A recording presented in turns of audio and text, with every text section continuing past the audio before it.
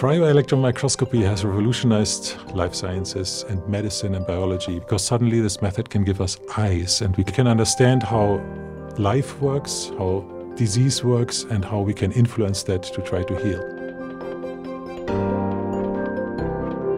Being able to see atoms a little bit, to guess where the atoms were. Now it's so precise that each atom is seen with the bonds between them.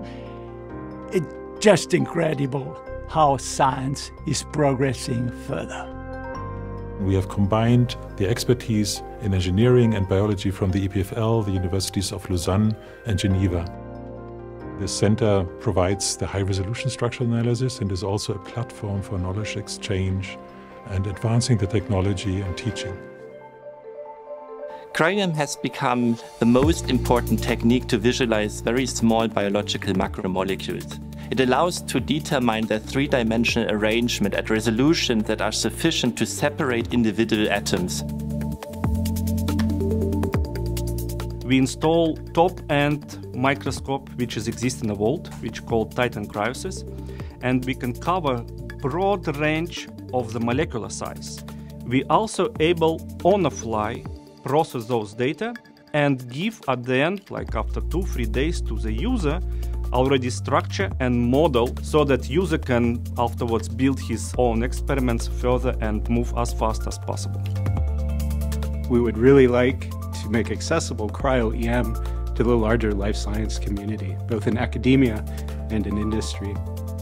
We share our know-how and we optimize the resources. By this way, the researchers have access to the best experts and the most suitable technique to solve their scientific questions.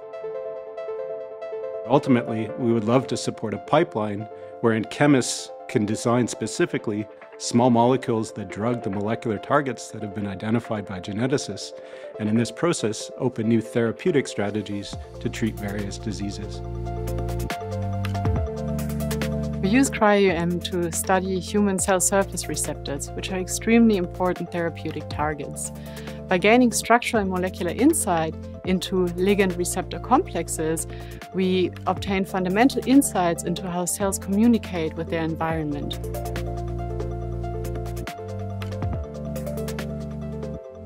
Now, having this center, which we cannot say it's the best in the world because, well, you can never say that. But you can say, that's a nice expression, second to none.